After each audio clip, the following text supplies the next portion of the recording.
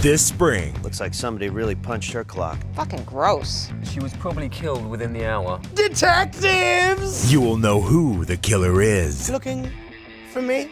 He might be a suspect. You'll know why. How stupid do you have to be to forget the horseradish? Apparently very! But the thing no one knows. What time exactly did you kill her? Easy, Thompson, easy! Row you. Is when. I'll never tell.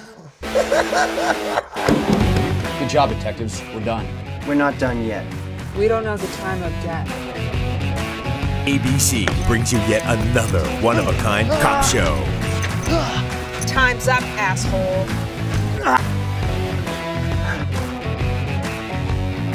What's the status?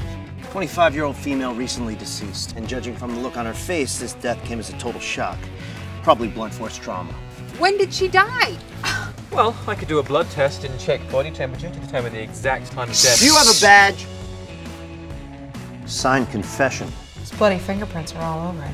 They definitely don't make it easy. If it was easy, anybody could do it. From the executive producers of Badges and Bullets. No, man. Spring forward, fall back. Like... No, fall forward, spring back. And the Banana Detectives. Detectives Thompson and Drake. Yeah, I stabbed her at 7:14 p.m. 7:14? PM? Yeah, 7:14 p.m. Woo! Case closed, baby. Yes! This broad is Sarah Thompson. Forget about who. Focus on when. This dude is Luke Drake. About time, Drake. Third string Vassar College, dirtbag. Drake!